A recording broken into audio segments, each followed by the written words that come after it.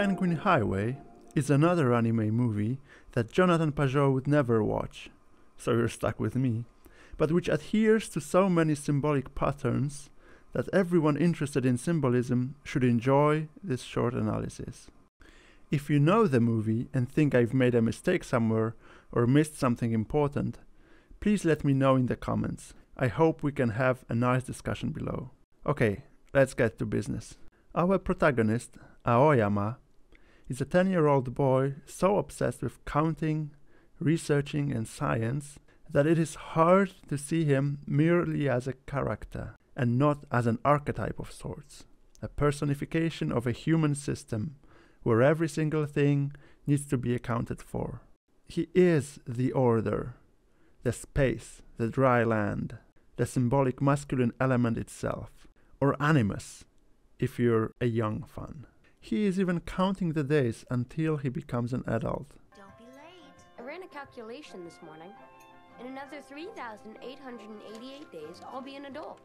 When the town he lives in is mysteriously visited by a group of penguins, Aoyama has 6 different hypotheses on how that happened. I have 6 different hypotheses on why they appeared in town so suddenly. 6. The number of man, of everything that's countable. Naturally, these hypotheses cannot explain the absurd fact of penguins appearing suddenly in the middle of Japan. Yet, this is not the only mystery that this growing boy is facing. Hey, young man, keep your eyes on the chessboard, would you? I am. I'm still focused. No, you're not. That's why I'm winning. I am focused. And check. He is fascinated by the breasts of a woman he met at the dentist's and who teaches him to play chess. He notices that he reacts to them in a different way than to his mother's. It's an important but rather slight sexual undertone, especially for the capabilities of Japanese animation industry. I think the boobs are mysterious. And that mystery attracts Aoyama. It's time to talk a bit about the owner of said bosom. She is always referred to as the lady.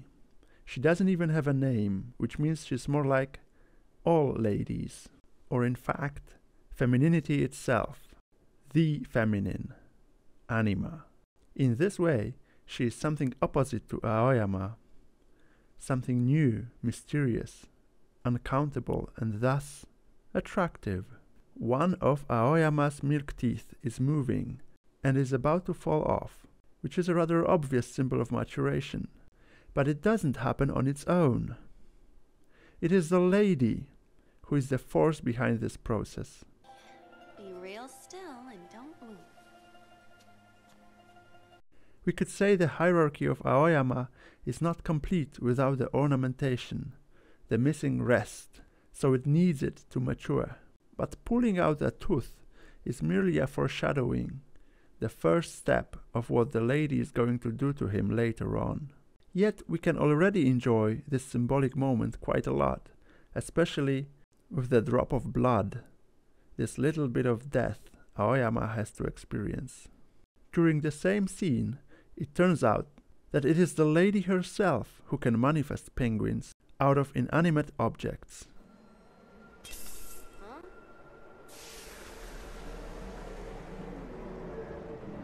Of course, life-giving, animation, coming from anima, is the fundamental characteristic of the feminine.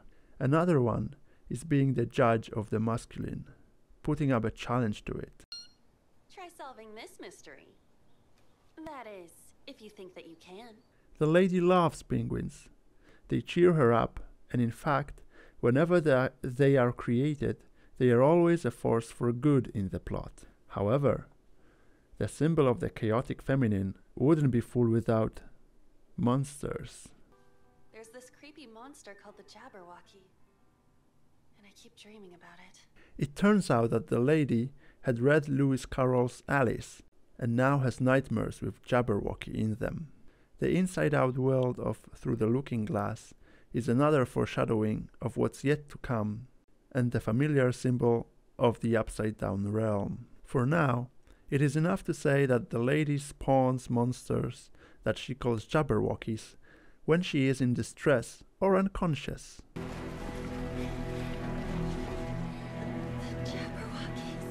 and that they devour penguins.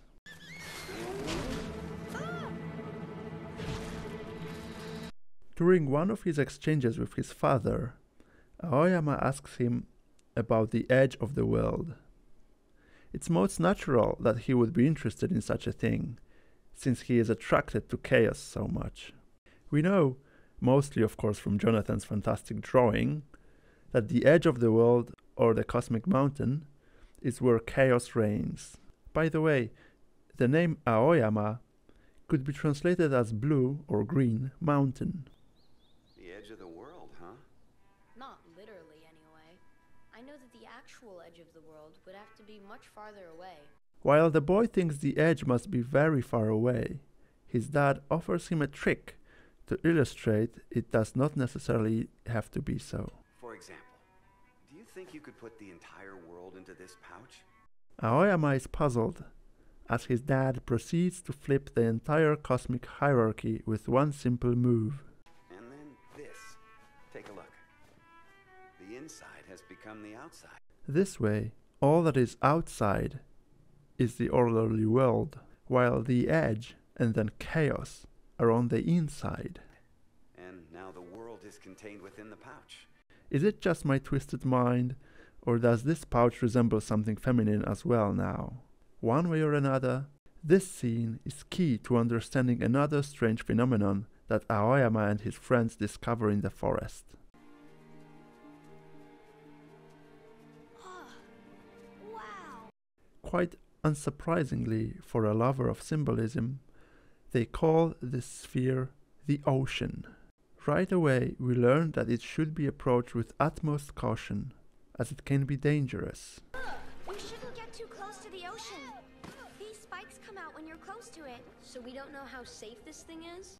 Later, we learn that the lady is tightly connected to the ocean, as it gives her the energy to live and create life. In fact, as the ocean is the unknown, the chaotic, the one that gives life and takes it, the feminine, we can safely assume that the lady is the ocean.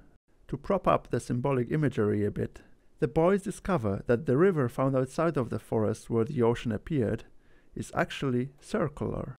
This river, it has no end.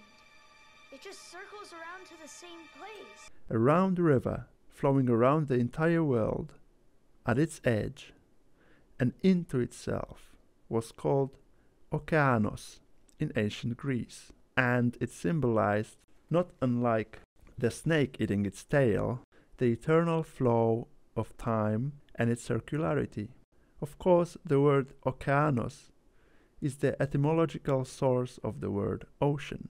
All these mysterious phenomena left Aoyama absolutely puzzled, and no matter how much research he put into solving them, he could not reach his goal. Finally, the rescue came from his father again. The father, who already is mature, whose hierarchy is already complete with the rest. And if that doesn't help, try to stop thinking for a while. It's rather convenient that in English, rest is both a verb and a noun. It facilitates understanding of what completeness is. Dad instructs Aoyama to collect all of his observations on one page and then rest. Stop thinking, which is necessary to complete his work. Initially, the boy disagrees as he doesn't see the point in this. However, the longer one tries to maintain perfect order, the more he or she risks being completely flooded by chaos and total destruction of the faulty hierarchy. That is why the ocean sphere, that rip in the fabric of reality, grows bigger and bigger.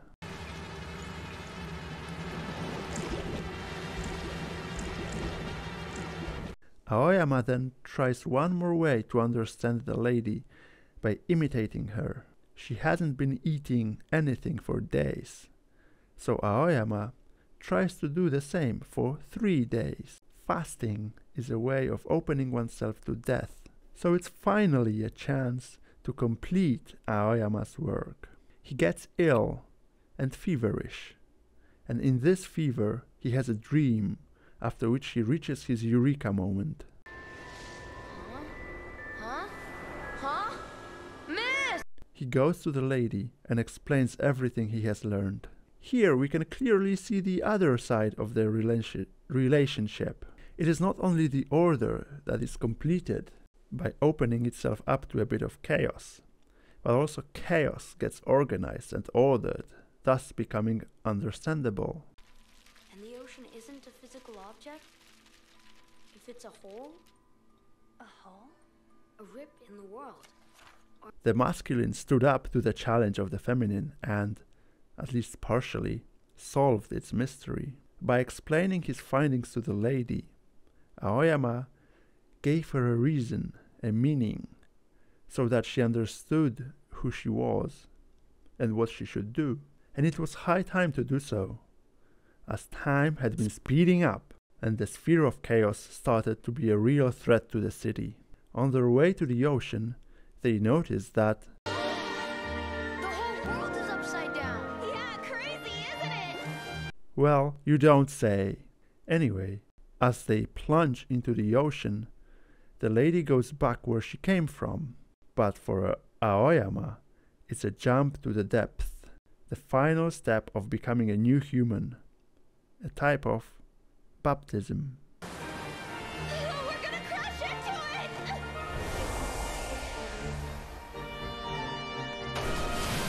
After mending the rift in reality with the help of penguins, the lady and the young man return, and the water from the ocean, instead of flooding everything, cleanses the city and revitalizes it.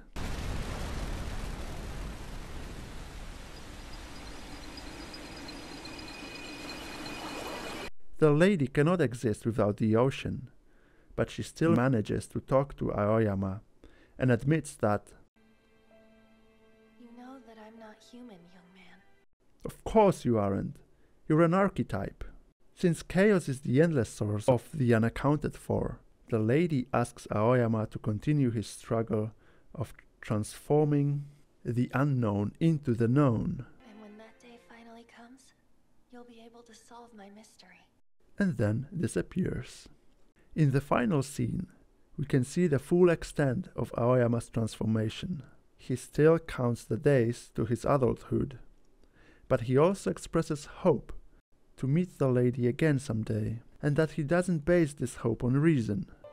This isn't a hypothesis. It's a personal belief. I know it. But what is most important, he admits to having loved her. And how much I loved her. And this is how we learn how growing up and becoming complete is inseparably connected to learning how to love. That is, to leave behind self-centeredness and open oneself to the other that we recognize as different. Finally, we learned how it is no other than love that can resolve the polarization of the extremes. To sum it all up, it is nice to see that the cosmic patterns are indeed universal and can be noticed also in the products of a Far Eastern culture. It is a bit of a relief to see that there are still works of popular art being made that follow the patterns without trying to constantly flip them for the sake of current year's propaganda. If you enjoyed this video and want to see more material like that, please let me know by subscribing to the channel and leaving a comment.